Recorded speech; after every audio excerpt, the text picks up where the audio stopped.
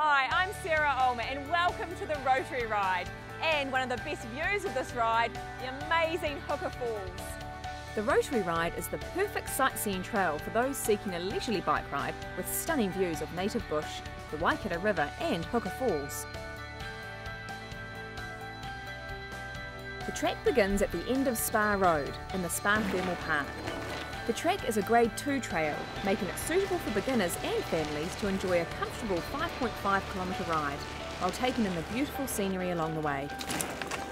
Allow a leisurely 2 to 3 hours to complete the trail to Hooker Falls and back to Spa Park, or 5 to 6 hours if you choose to continue on to the Aratiatia Dam, which is another 7 kilometres along the river.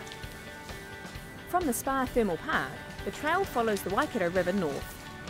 A short climb up through native bush onto the ridge leads to tall pine trees with stunning views of the native bush and river below. From there, it's a gradual downhill ride to Hooker Falls. There are a number of lookout points offering some stunning views of one of Taupo's most popular attractions.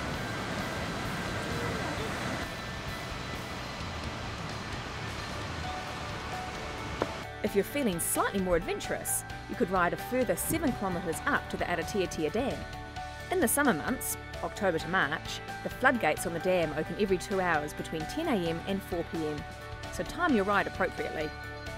For more information on the mountain bike trails around Taupo, go to greatlaketaupo.com.